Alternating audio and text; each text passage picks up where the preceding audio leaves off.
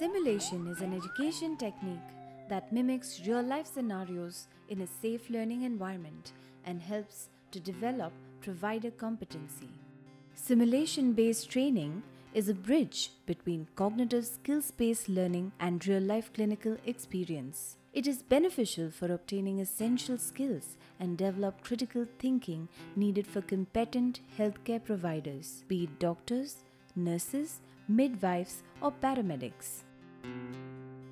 Simulation sessions typically consist of pre-briefing the case, running the scenario, and debriefing. Using real-life case scenarios, learners are faced with typical situations they would encounter in clinical practice. Performance is then reflected upon for future improvements during the debriefing sessions. Learning in a clinical setting at the outset poses risks. Also, in a real emergency situation, it is bound to be difficult to teach and learn when the primary focus is on life-saving. In addition to frequently seen cases, simulation provides exposure to rare diseases, critical cases, near misses, and crisis situations that may not be experienced during clinical training.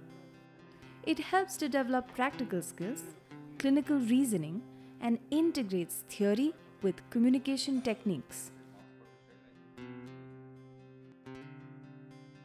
The most important part of simulation is debriefing, since the most valuable learning opportunities are largely presented during these sessions. By reflecting on their own performance, learners gain powerful insights into their actions, how they work, and how they communicate. Debriefing also helps to reinforce learning objectives and to identify where improvements can be made.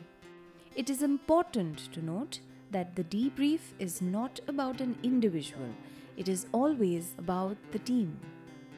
We need to see a difference because at the end of the training, no matter what kind of training we give, it will only be measured by the success at the bedside. Simulation helps in each person knowing what is going to be their roles in that situation. That's why the simulation trainings help, because then you have to work as a team. In health, the major challenge is basically trained manpower. So if you have a very good team, you can really produce great results. One professional cannot help or save lives. It is a team which is very, very important. If there is a preparedness, it's no more an emergency.